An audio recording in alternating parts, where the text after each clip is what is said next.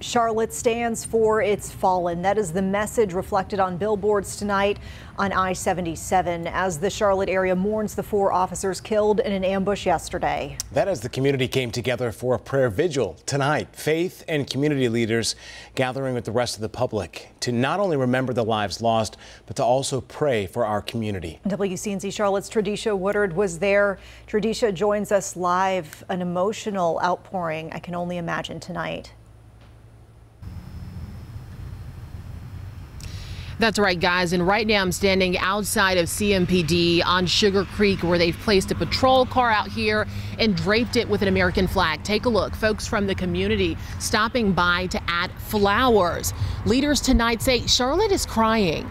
They say this tragedy leaves behind a sting across the entire community, but they say together we can get through this. Our people are hurting.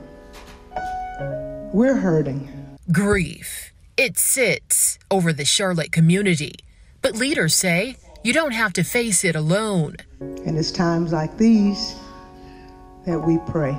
Many leaders of faith praying for family and friends impacted by the violence.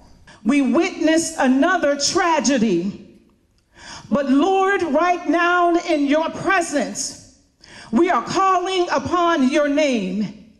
We are asking you, God, to wrap your arms of protection around the families that are suffering, oh Lord, in pain. Charlotte Mayor Lyles also echoing the lingering pain felt by the death of the 4 law enforcement officers, including Joshua Ayers, one of CMPD's very own. I think the most difficult thing that I had to experience was when our own police officer passed away. We didn't know that he was going to pass away until this morning, very early. We knew that the surgeons and the doctors had been doing everything. They had resuscitated him. They'd done everything that they possibly could. But I think it was time for him. He had a better calling, another place to go. Along with prayers, community leaders also sharing a message of solidarity. They say it's the only way forward. I think it's important to show solidarity in the midst of a very difficult time so that the families know that they're being supported. Just to remember we're stronger together, that when we live in ways that shows that violence can't defeat us, that we won't give in to it, we make the possibility of it in the future less.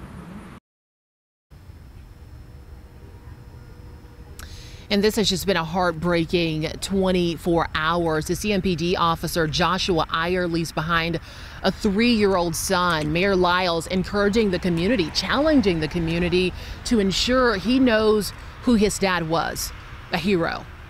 Reporting for WCNC Charlotte, I'm Tradisha Woodard.